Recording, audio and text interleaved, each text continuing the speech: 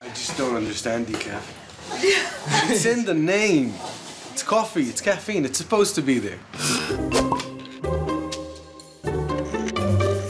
What is the difference between decaf coffee and normal coffee? I'm just trying to remember this and pull up the information on our database. For me, it tastes less of coffee. Is that because the caffeine they're taking out, that's some of the flavours come out? It shouldn't affect the taste at all. Oh, it must be psychological then.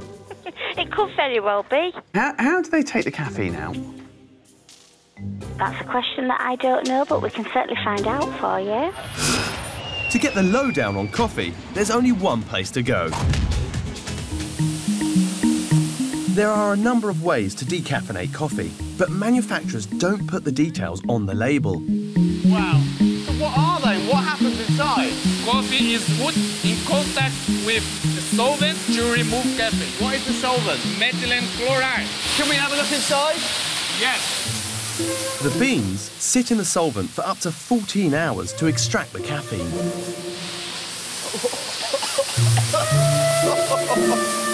It's like the smell from the green bean. But it's like hits you in the back of the throat.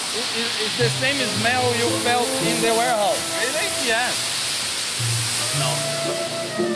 These huge tanks of methylene chloride, or what a chemist would call dichloromethane, weren't part of the guided tour.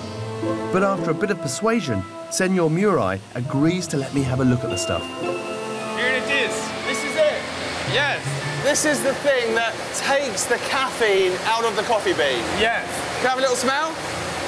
Yeah, you can see it inside, yeah. It reminds me of the smell of the glue that I used to use when I used to make my little aeroplane models. It's that sort of, that smell.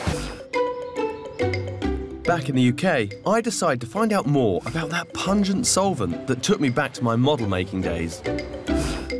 Hi, you must be Darren. I am. Just need to put these on before you come in. OK, lovely job.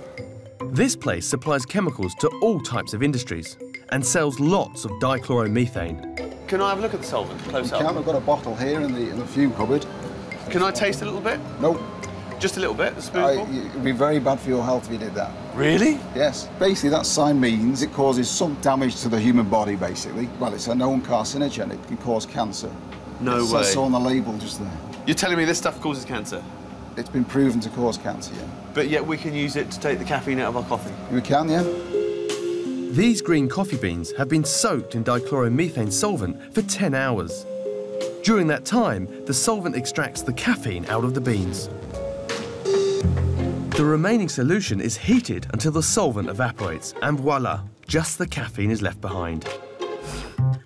In the factory, after the dichloromethane has been drained off, the beans are put into another solution that removes almost all of the remaining solvent. The beans now meet the FDA regulation and can be sent off for roasting. So, is that safe to taste?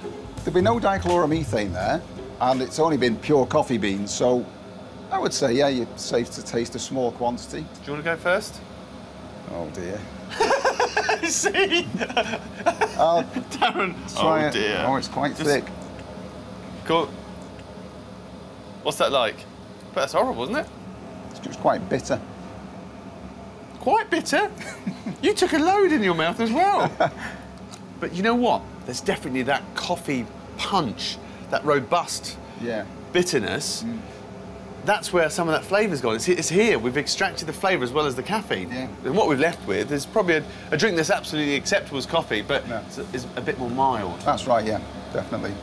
It's interesting because I get the bigger picture. After being to the factory, I can see why they didn't really want me poking around looking at this solvent. One, because they're probably worried that I was going to dip my finger and taste it. Possibly. And two, as a coffee manufacturer, you know, this is something they use in their process. It is safe, but really, when you see suspected of causing cancer, they probably don't really want to talk about it. No, I wouldn't think they would, no. It's a shame, I wish they would. It'd save me coming here, wouldn't it? I could have stayed in Brazil. It's not very good. I had a bikini on half an hour ago.